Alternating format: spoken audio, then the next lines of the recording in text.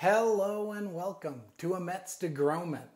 Here's a little flashback. Jacob deGrom on the mound in the 6th inning of the 2015 All-Star Game, and he just announces his presence. Striking out the side, comes within one strike of an immaculate inning.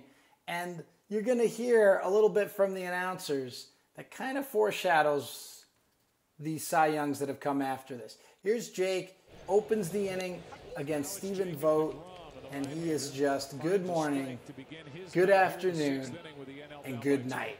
Just bringing the heat, going straight at Vogt, 96, and then he goes upstairs, 97, unhittable, see you later. And he's just bringing the heat to Kipnis. Now he's up to 98, he's feeling a little loose. You know, he's not used to a relief appearance. Here he is coming in the 6th. With his team down 2, and he's just trying to shut them down and just at the knees, just commanding the fastball.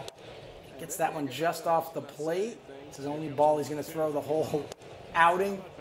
And there it is at 97. He blows Kipnis away. So he's just thrown nothing but heat. 7 straight fastballs. There's number 8. Iglesias tries to jump him. I don't think so. Not when he's coming upstairs. Jake, of course, coming off his Rookie of the Year season the previous year. Then he's like, all right, I'll throw this slider. I'm only getting 1 inning. Let me bring that one. And this is just lights out. Pitch number 10. See you later. And here you go.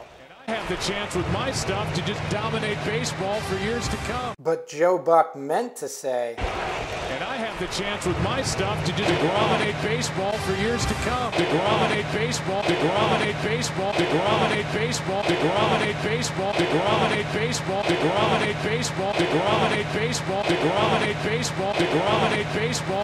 And if that isn't true, I don't know what is. So this has been a Mets deGroment. Just a reminder that he blew away the talent at the All-Star Game. And of course, that's on his way to postseason pitching and stuff. This is Jake's career taking off after Rookie of the Year in 2014. So this has been a Mets deGroment. If you like what you see and you love the Mets, please subscribe. Remember, deGrom is filthy.